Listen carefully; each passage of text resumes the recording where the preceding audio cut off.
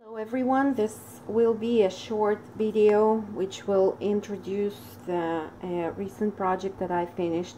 I will not have a tutorial, guys, because I followed someone else's tutorials, and this was Kathy Orta. I'm sure you've heard about her if you are into scrapbooking.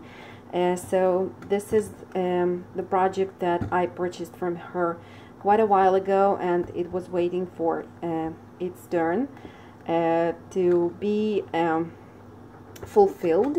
So I'm now a proud owner of a paper typewriter, vintage typewriter, and I totally love the result.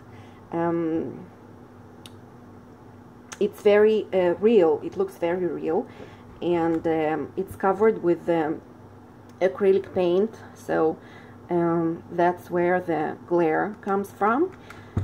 I have several words to say about the details on this project, because, for example, the bobby pins, I think this is how these are called.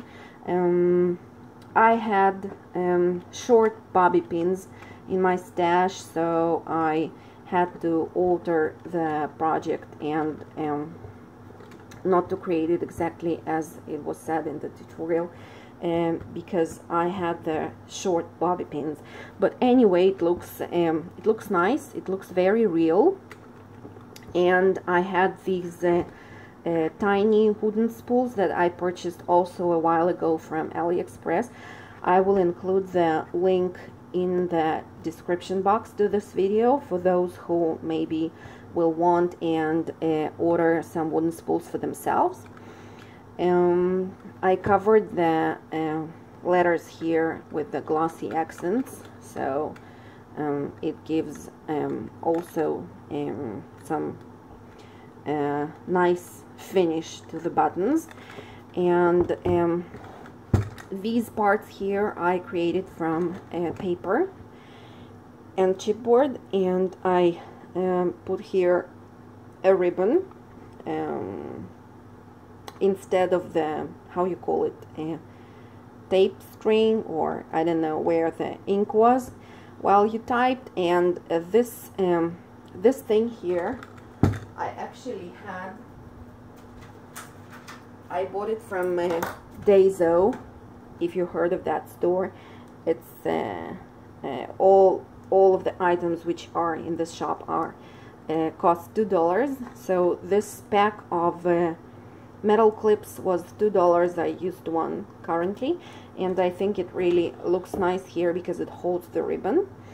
All the rest of the metal embellishments here and pieces were purchased from AliExpress, except for this spool.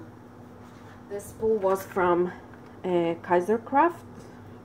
These are called metal label pulls, and they are brass color. I think they're also available in the silver finish, but anyway, everything I used here was the brass finish, so this one as well. Okay, and these on the sides have some rings, so you can actually hold the typewriter on them, holding them too. And here on the back side of the typewriter there is a drawer. I added the metal corners to the drawer just to make it look more finished, I don't know.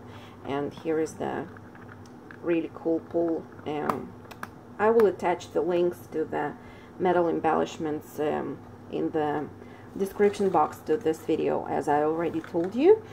And Kathy actually suggests in her tutorial to make some dividers and create a calendar here inside the drawer. I didn't want to do that, so I created a simple booklet. It closes like this, opens like this, and it has 6 pages. They are pocket pages. I didn't embellish them, but every pocket page has a tag inside.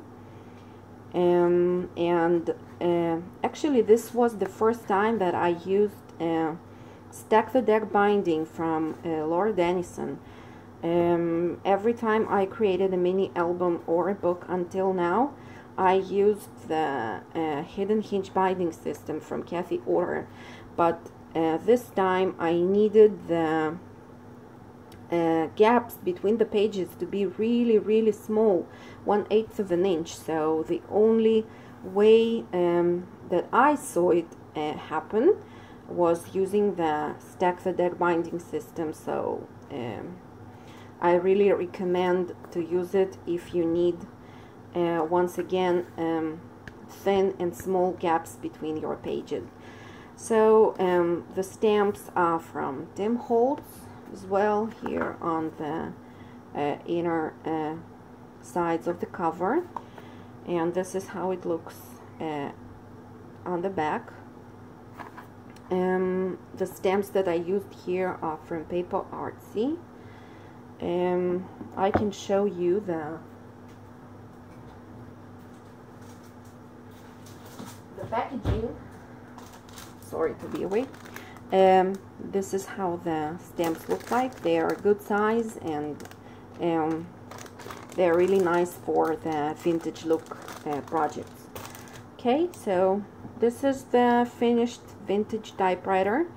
I'm not promoting Kathy's tutorial here, but I think if you want to have your vintage typewriter, you should definitely try and get the tutorial for yourself. And that's it. I hope you enjoyed this video, and thank you guys for watching. You can find additional pictures of this typewriter on my blog. I will attach the link in the description box. Thank you guys for watching and subscribing to my channel. Have a nice weekend. Bye bye.